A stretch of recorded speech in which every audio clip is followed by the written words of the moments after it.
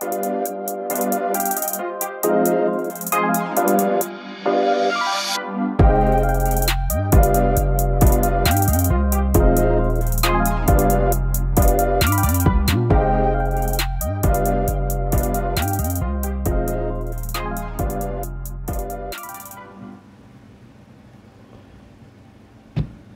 your hands up if you like headphones, because I've got a banger for you today. Now, people have been requesting these for quite a bit. Philips have done a lot of headphones. Some of them were meh, and some of them were, oh. These are, oh, but with an emphasis on the oh, because these are like getting a hug from the man who invented Rolls-Royce. It's something to speak about at a jazz bar. That's what these are. Very, very special headphones. Philips have made the Ship 9500s. They made the 9600s and everyone hated them because they wasn't as good. Then they made the H2s. They made the X2s, and everyone liked them. Before that, they made the X1s, and then the X2s were not as good as the X1s. They should have been, but they wasn't. Now then, to follow that up, because people wasn't happy with the X2s, they made the X2HRs. Now the X2HRs were like Ship 9500s, but better, in my opinion. I have heard the Ship 9500s, review coming on those soon, but I want to focus on the X2HRs, because the Philips Fidelio X2HRs are, in my opinion, the best headphones that Philips have made that I've heard. They are crystal clear, they're open backs, they're gorgeous looking. So let's get into the unboxing / review. Box. Big box. This box is pretty big. Now, you know they're good because if you get a pair of headphones, it doesn't work all the time because sometimes it's fake. But if it's a sticker of high-res audio, then it's probably not. But if it's printed on the box, you have to earn that stamp. So that's something pretty impressive. Now, I do like the box design. It's very minimalistic. They've got like a grey fade on it. High resolution Philips Fidelio X2HRs. I'm going to keep calling these H2Rs because I like bikes. So, yeah, got it written in bright orange font. I don't know if you can see that. There you go. Now, all of this stuff is relevant to what it is. These are over-ear, indoor headphones. You do not take these outside because they will rust beyond belief. But WD-40 get rid of that rust. So, if you did, you could. Frequency response. Now, I don't know if you just saw the video that I did. I say just, it was out last week. But I did the cheap audio, what to expect when you're buying cheap stuff, blah, blah, blah, blah, blah, blah, blah, right? Now, most of those headphones that are cheap, did 20k or 20 hertz to 20k hertz, right? These do 5 hertz to 40k hertz. That is ridiculous. And if you're sitting there going, yeah, but I bet you can't actually hear 5 hertz. No, no one can hear 5 hertz, but I can promise you, on God, you can feel it. You can feel it. It has a rumble.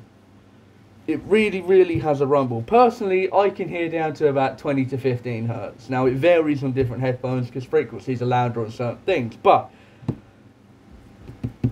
that genuinely does 5 hertz. You can feel the rumble when you get to stupidly low stuff. You're watching something cinematic, like you're on Netflix and you're, I don't know, watching Terminator or some shit, or something that has a crazy amount of low end in it. Like the beginning of that space film that I forgot the name of. Stuff like that. These really get there. Now, these aren't 32 ohms as you see, usually, right? These are 30 ohms, which is a weird kind of impedance, but it works. It really works. 100 dBs at 1 milliwatt. That is mega. That is mega. You can power these from, I don't know, just if you sneeze into the aux cord, I'm pretty sure you can create a sound with these. These are so easy to power. They're just good, right? Speakers, let's talk about the speaker, right? They're 50mm. I think they're neodymium drivers. Yeah, they are. It says it here in the box. So they're neodymium drivers. They are fantastic sounding. It's quite a well-built headphone. We'll get into that in a second. So here is the actual speaker. You can see itself. Let me tilt that so you get a better look. So that's what they look like. All headphones are really kind of clear plastic that are ribbed, and they have like a cool coil sitting around that little red ring on the inside that goes in and out like a traditional speaker. But they're just made to be a lot more, not flimsy, they're made to be lighter weight so they can react faster. This is a special kind of composite that means where an average speaker will go in and out once, in the time that it would do that, this will do it twice. So you get twice the amount of depth and frequencies and stuff. So you have even less loss in audio. Because the only issue with listening to a recreation of audio is when the speaker's moving in and out, it's pumping these frequencies out at each time it does that. And the issue with that is on the in and the out, it changes. So with our ears, there is no pumping audio out. It is just all the way. It just keeps going. So the closer you can get to seamless integration of audio, which is why planar magnetics planar magnetics are fantastic, because they do that exceptionally. That's what you want. Designed for natural sound. That is the quote of the day. Immerse in detail. Immerse in every little detail. That is crafted for comfort. Everything they've said on this box so far has been fact. Absolutely fact. Absolutely fact. Now, when these came out, they were rather expensive. Upwards of about 300 quid. Now, I paid that for my Sivga Phoenixes. So I'm going to compare them to my Sivga Phoenixes. And I have some bad news. I think they're better than my Sivga Phoenixes. But not in the sense that you're thinking, oh, they must sound better. No, it's more of the whole overall experience. That's how I judge things. Yes, you can pick little details of something, but it doesn't mean that it's going to be perfect. What it does mean is that you will find something that you like more in one aspect of the whole product. Now, what I like to do is, wow, look at that for a presentation. Sorry about the dog hair on them. I do use these because, like I said, they are my new favourite headphones. But what I like to do when I get a pair of headphones is look at all of the details in how they were made, what makes them better for me, why I think they're good, all of this stuff. Now, if we was to do that for these, we would be here for a very, very long time. Really nice manual that they come with as well, printed on a really lovely paper. So I think the easiest way of me doing that is to tell you how much I love the Sivgas. I like the Sivgas, and I like the Sivgas because they are simplistic, they get the job done, they sound fantastic, they look gorgeous, and they're just clean and comfortable. Suspended headband like the AKGs, just got done in a different way. And as you'll notice, these are very similar to the AKGs because they also have a suspended headband. That is something that more headphones need. Now, let's get the Sivgas out and we can compare them side to side. These, my Sivga Phoenixes, the headphones I have used the most, to the point where I had to buy another wire for because I broke the original. That is serious use. Headphones, right? As you can see, the X2HRs are a bit bigger. A bit bigger. Now, they look good on me because I'm a bit bigger than most people. These, as you can see from all the scratches and dents in them, have seen their fair share of use. They've got chips missing, you know, loads of stuff. I had to repair a terminal the other day because it came a bit wobbly, and that's just because I use them so much. Now, these had a very cool feature, as in, this sits at the back of your head, so the pad was shaped outwards to make it more comfortable. And it's also the softest, slowest forming memory foam I've ever seen in my life. Watch this, ready? So when you do that, it comes back so slowly. That is just, oh, I want a bed made of that. It's just incredible. Now, These are both fantastic sounding, and I've plugged them both into my Focusrite. I've also plugged them both into my NR1608 Marantz, right? And I've also plugged them into a couple other amplifiers that I can't tell you what they are yet. One of them is a tube, and they're going to be getting a review very, very soon, because I have a new favourite amplifier, and it is fantastic. What makes these different? Well, not much. They both have suspended headbands. They are both extremely comfortable. They both look gorgeous. They're both open backs. They both have extremely awesome pads. They both have the softest gel pads I've ever seen in my life. Well, these are way softer though. That's because these are warm though. Look at that. That is like deformation to the next level. I'm going to put the Civicas away just for a little bit. These are fantastic, right? And I haven't told you why yet, and why I like them more than my Civicas. And I'm going to whisper this because it's true, right? Free real estate. No. The reason I like these so much is they're so breathable. They are so breathable. My Civicas are good, right? But in order to make open backs, you have a thin film or film around the... they're not completely open back. The back of the speaker, you know, does its stuff, and the thing facing you does its stuff. But they are technically sealed speakers, just they vent sound out the back. Now, these are different. These are just speakers floating in a hole, right? Just floating in a hole, and sound moves around them to create stuff. So you have so much more depth and dimension with these than you do the Civicas. Now, there are certain genres that these do different and better. These are good for pretty much anything. The low end is there. They rival the harmonic dyne Zeuses for the low end. And if you don't know why the Zeuses are called the Zeuses, it's because God of Thunder, Zeus. That's why they were called the low end kings. That's why Zeus loves them. That's why DMS loves them. Actually, the harmonic dyne Zeuses are the only pair of headphones that Zeus and DMS both agreed are fantastic. That is hard to do. These is a very similar thing. They are also fantastic.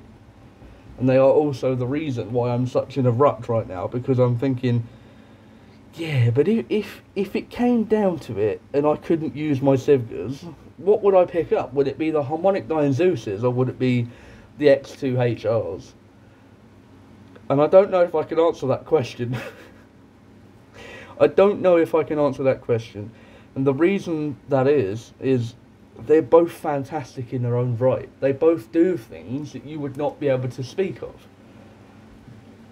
Sound-wise, these have made me cry, right? And that sounds like a joke, but it isn't. These have made me cry. You play, and I challenge you to this, get a pair of these. By the way, we'll talk about price in a minute. We're getting there, I promise. Get a pair of these, stick some Adele on, and you tell me you feel like you haven't just broken up with your ex. They are the most emotional headphones. They just capture that essence of life and detail and sound and atmosphere and all of the stuff that you want in music. Things I always say about the Birdynamics is they are very good headphones. They capture all the detail and everything you want, but they don't capture life. They don't capture the sound of it. When you listen to anything by Birdynamic, it sounds like a recording, and that's fantastic because that's what they're made for. When you listen to something like these, high fidelity audio, really good detail, really nice soundtracks you're listening to, it doesn't sound like a song, it doesn't sound like a recording, it sounds like it's being performed for you. It is something that is personal. The detail, the emotion, the imaging, the atmosphere, the experience, everything is there. It's like it's happening live, but you know it's a recording, and the only thing that can bring that to life is a good pair of headphones or a good pair of speakers. That's why audio is special to me. These do that slightly better than the Civicas, and that's why I love these so much. Now, this is the hard part, the price. They costed, when they were new, over £300. I didn't pay that for them. I paid £95 for them because they was on offer on Amazon, and that was because they just brought out the X3HRs or the X3s or something. The new versions of these they brought out. and they had been flooding the market, and so I picked up a pair of the old ones, and these are far better, from what everyone's telling me.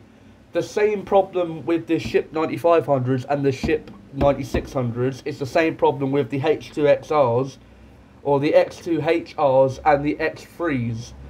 As in, the predecessor is better than the newer, and that's always a problem. When you make something so fantastically good, how do you better that? Because sometimes you can't.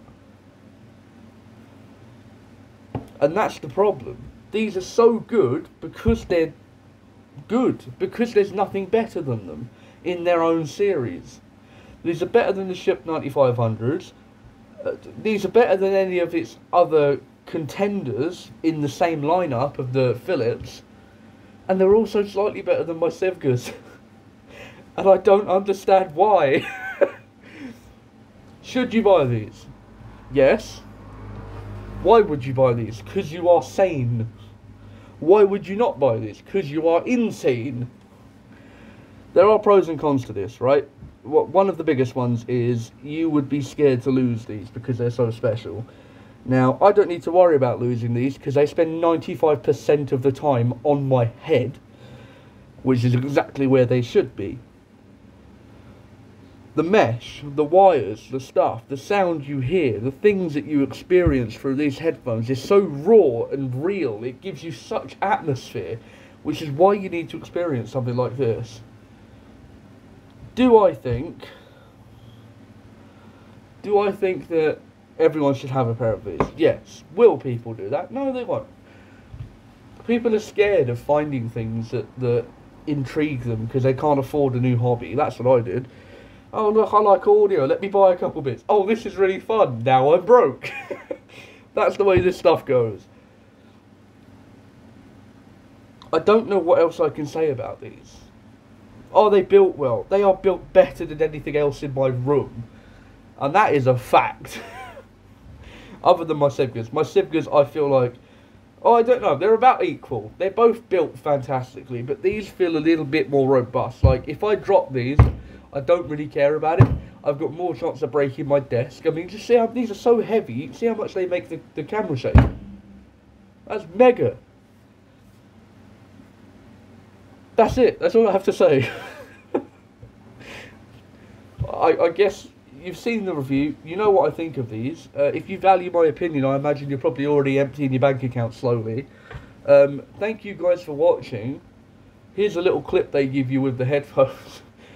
Here's the wire they give you with it. Now it's a fantastic wire. I really like it, and it's branded Philips, which takes a lot of money to do because people don't like putting their name on stuff. Now, go buy a pair of headphones. And if they're not these, make them the Sivgas, because they're so close that you need one of them. And considering these currently cost £95 and the Sivgas are still 320 something, I would say these are a no-brainer. Thank you guys very much for watching. I hope you've enjoyed. Please be sure to like, comment, subscribe and all that good stuff. It really does help my channel grow. Have a good day. And stay awesome. Keep watching my videos. Maybe one day I'll make money from it and this will all be not a problem. Thank you guys for watching, and I'll see you next time.